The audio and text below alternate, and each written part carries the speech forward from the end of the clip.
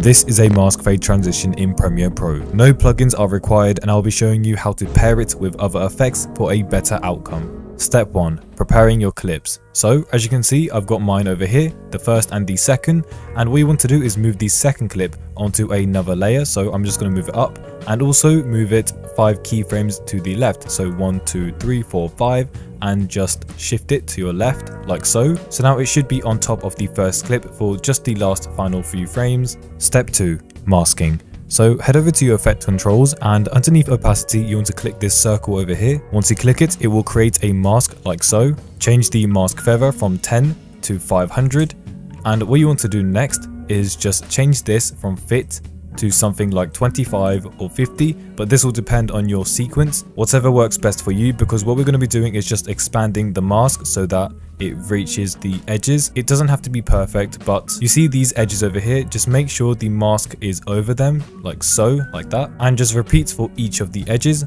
like that, and for the top as well.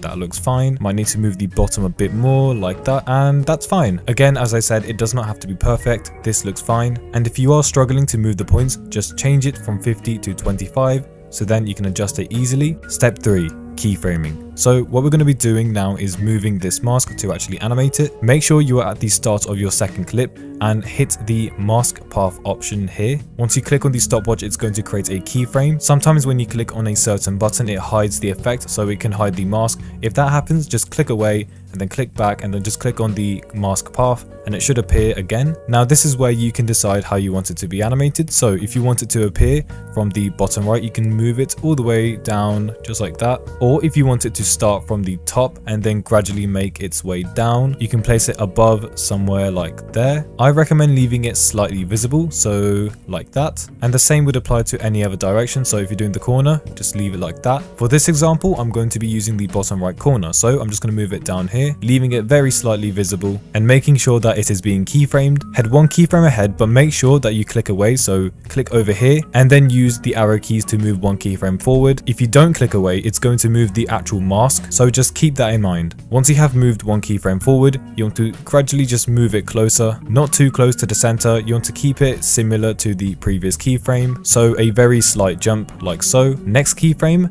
move it closer to the center like so. Now it's almost taking up half of the right side. 1 more keyframe ahead and make a slight jump like so. 1 more, but now we want to make a big jump. So move it somewhere like here. As you can see, clip 1 is slightly visible and that's how we want it.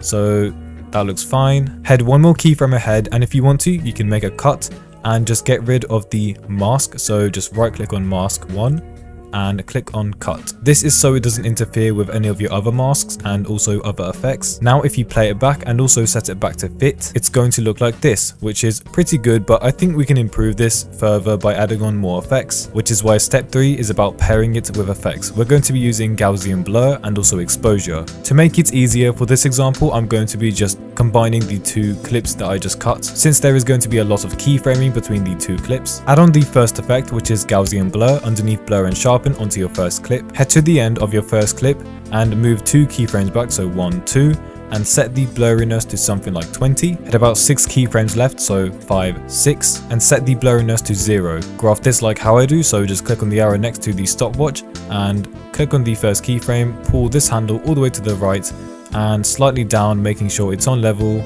like so, and let go. For a stronger impact, I'm just going to shift all of these keyframes to the left, just 1 keyframe back. Now we're going to repeat this for the second clip, so head to the start and then head 1, 2, 3 keyframes ahead. Add on Gaussian blur and keyframe this to 20. Head towards the end, just 1 keyframe back, so not to the very end, just 1 keyframe back, and set it back to 0. And we're going to graph this as well, making sure the bump is towards the left, so just pull this handle all the way to the left and make sure it's on level, then let go. So now we've got our blur transition. We need to now add exposure, so search for lumetri color. It's spelled like this underneath color correction, and just add it onto your first clip. Scroll down until you see lumetri color and open up basic correction. The setting you're going to be keyframing is exposure. What you can also do is follow the previous effect that we just applied. You can use this as a reference to apply the following keyframes. So for example, I can set the exposure to 0 for the same frame as the blurriness, and then just move a few frames ahead head like so, and then set it to, I think 5 looks good. Might be a bit too bright, so maybe 4 or 3. It looks a bit too overexposed. Graph this as well, open it up, and then just put it to the right, done. In fact, I actually think it's best to move this last keyframe a bit closer to the edge. So 1, 2,